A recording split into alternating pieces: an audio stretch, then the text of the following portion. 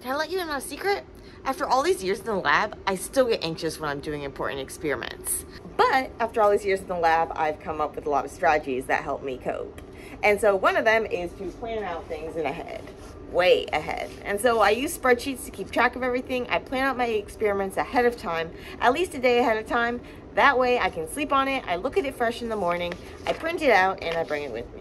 And not only does it tell me step by step what to do, so I don't have to worry about how much I'm pipetting where and trying frantically to look around, but I also make checklists that I can actually check off as I go, complete with places where I can put notes about the different runs. So yeah, I was doing hundreds of experiments, doing lots and lots and lots of assay runs. So this is the graveyard for my first set, and I've got more this afternoon. And so I have a lot of different runs, and so I want to make sure I check off when I do the different things. I also put like check marks on my tubes and stuff when there's a reagent that I need to add. So if I need to like add a chemical, and so I needed to add a chemical to this tube, and so I put a check mark to show that I'd added the chemical to the liquid that was in the tube, because I was basically diluting them. Not only do I number code, so I've number coded them, I have also check marked them, and I color code my stuff.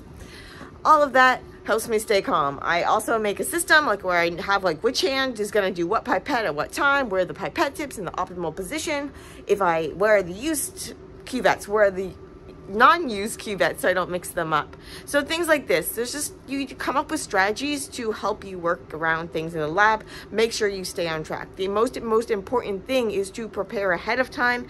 And so I put an example spreadsheet of one of my experiments. Basically I go step by step. I say, like, if I'm doing a serial dilution, pipette this many microliters into this tube, this tube, this tube, and this tube, then pipette this many microliters. I set out a play-by-play. I set out a list of things I'm going to need. All this stuff helps it make it so that when I come into lab, even though the experiment's really important, I've set myself up as best as I can to succeed. One note about the checklist though, just make sure you get in the habit of actually checking things off, or else you might have done it and then forgotten to check it, and then you're like, did I do it or not? It's not checked off, but I felt like I did it. And so just get in the habit, try to start those habits early on, and it will set you up for a lifetime lab time of success, hopefully. And so best of luck with your experiments if you're doing a big experiment today too. What you do, Nicholas? Checking off the last set of enzyme assays. Booyah! Woo! Awesome. Yay! Lots and lots of assays.